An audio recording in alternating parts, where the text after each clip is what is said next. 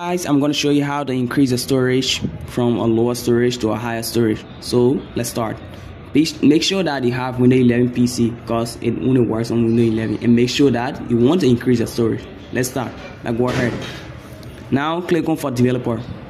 Afterwards, click on create a dev file. From there, you see currently I only have 4 drives, so it doesn't matter, you create as much as possible. Create VHD, click on create VHD.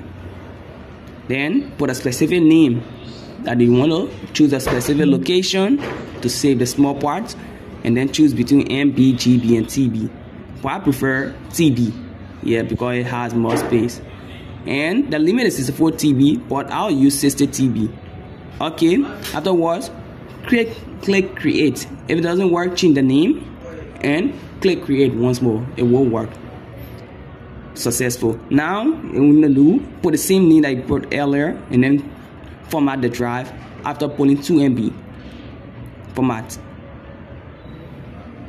Now it was successful. Done.